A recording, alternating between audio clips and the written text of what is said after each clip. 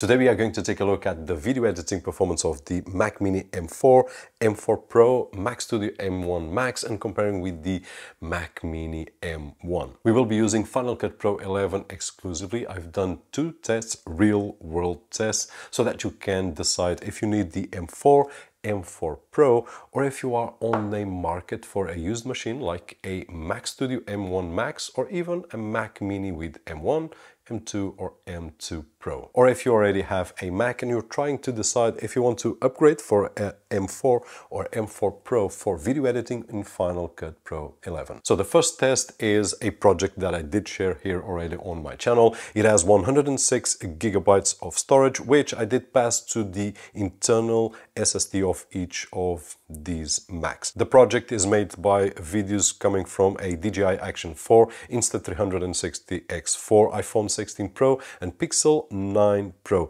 The timeline is 4K with 14 minutes and 20 seconds. Usually this kind of project on the M1 is configured to create proxies and optimized media so that it has a decent performance and a fluid editing, which on the M1 I do feel that on these bigger projects we struggle to edit with a fluid timeline without proxies or optimized media. Nonetheless, for this particular test I did delete the files that were created by the M1 when we did the project original, so that all Macs are equal and no optimized files at all. What we do feel while editing on the M4, M4 Pro or M1 Max is that we don't need optimized media because it will handle really well without any struggle whatsoever, fluid timeline. So editing here on these machines, forget about it, the experience will be exactly the same. We will not feel difference, at least for this level of testing and real world performance.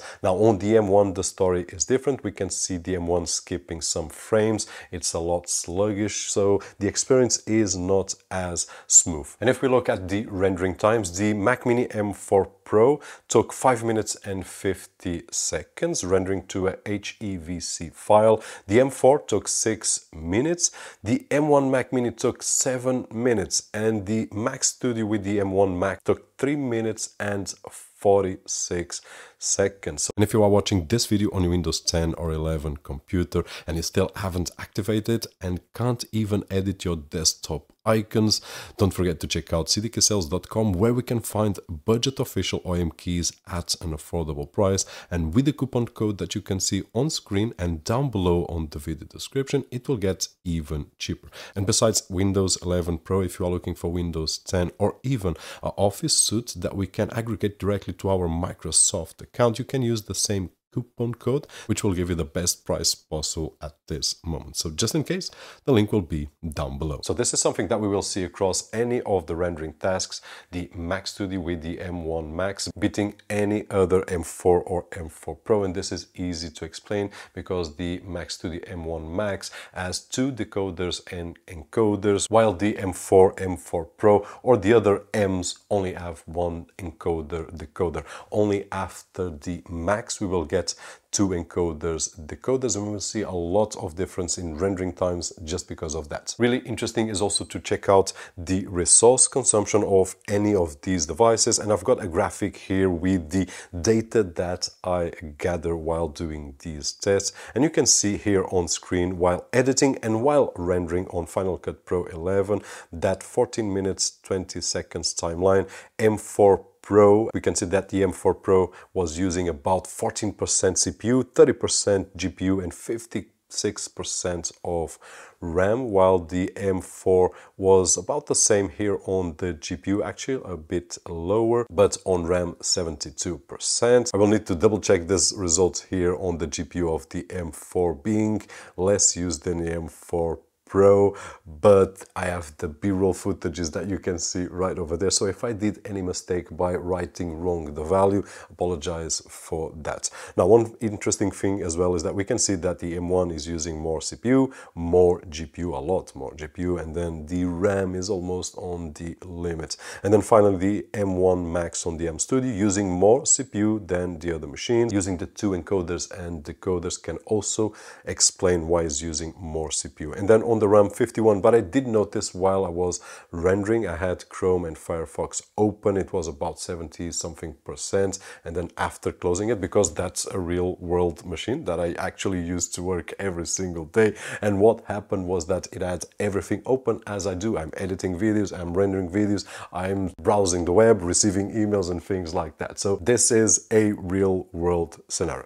Now let's go to the second test, and on the second test we went further. So I did a 4-clip timeline with footage from DJI Action 4, Insta360X4, iPhone 16 Pro and Pixel 9 Pro. I did reduce it by 50% on the scale, and I did put the footage on top of each other so that we can have a 4-angle multi-camera simulation right over here, all of them at 4K reduced by 50%. Besides that, I also applied a colorboard artificial light to one layer, one comic look effect to another layer, one stabilization to another layer. I also cutted the clip in 5 so that we could apply some transitions to push out the GPUs, and then finally one other color grading effect on the last clip. Now in terms of the editing, the M4, M4 Pro and the M1 Max, everything was really fluid without any issues whatsoever, but we can see right over there that the resources are a lot higher, and I will share with you also the results while rendering. But we can also see that the M1, it's really struggling to keep up with this kind of project.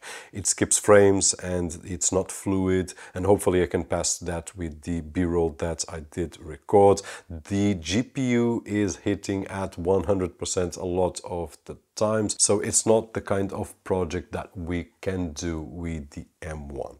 Now looking at the rendering times, we can see that the M4 Pro took 31 seconds rendering this project, the M4 took 42 seconds, the M1 took 1 minute and 37 seconds, and then finally the M1 Max took 25 seconds. Now the graphic that you are seeing right over there, it's all in seconds like the previous graphic, but let's take also a look at the resources used on this project, not only on editing but also on rendering. So we can see here the M4 Pro just using 18% the CPU, 70% GPU. So this project is pushing the GPU because of the effects that we did apply, and also because it has 4K clips on the same timeline, one on top of the other, which is not easy for any machine. By the way, 1 minute and 37 seconds, if we multiply by 10, we are talking about 13 seconds of rendering times on the M1, which is a time that we could just grab a glass of water and then come back. The problem with the M1 in this particular case is that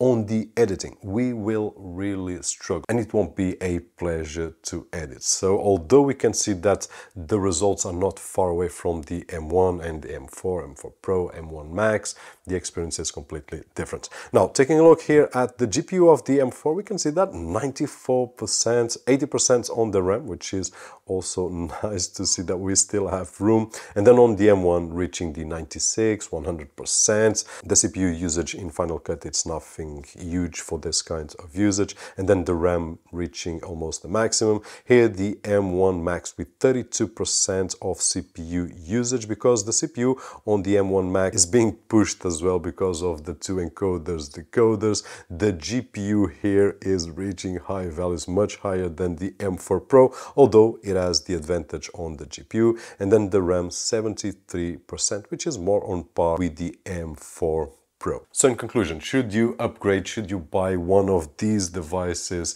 to edit your videos? I would say that let's start with the M1. If you are starting out and you are editing 4K videos on a timeline without any crazy effects and without many transitions, you will be able to do that. We have been editing, me and my oldest son, videos on a daily basis for 2 channels, one in English and one in Portuguese, and we do fine. He does the editing on the M1, and then I finish the project on the M1 Max. So that's totally possible without any issues whatsoever. We just need to have in mind the kind of project that we do, the kind of effects that we apply, and of course, if we need a multi-camera project here and there, we can apply optimized media and proxies, so no issues whatsoever. ever. So if you find on the used market, which is easy to find right now, a M1, M2 or even M2 Pro, it can be a great deal. We don't need to go jumping to the M4, M4 Pro, whatever. We don't. But on the other hand, if you are taking things a little bit more serious, then I would look at two things. First of all, the M4 for this kind of work is a beast. It just works great. It beats everything, and it's more than what we really need to accomplish all this kind of projects. So I would say that the smarter choice is the M4, budget-wise and performance-wise. But if you are on a doubt, okay, but I can spend more and go to the M4 Pro, should I get it because I will be able to have it for longer?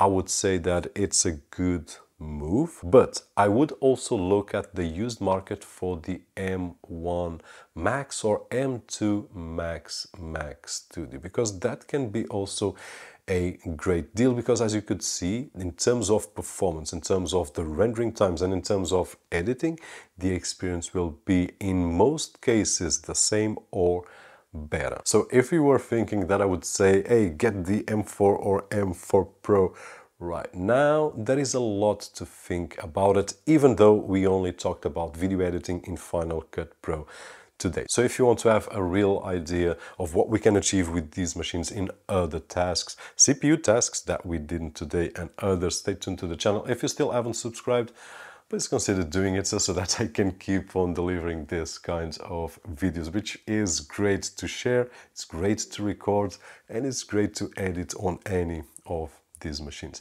If the video was helpful, don't forget that usual thumbs up right over there, which is really appreciated on this side of the screen. My name is Roberto Jorge, and as always, I'll see you on the next one.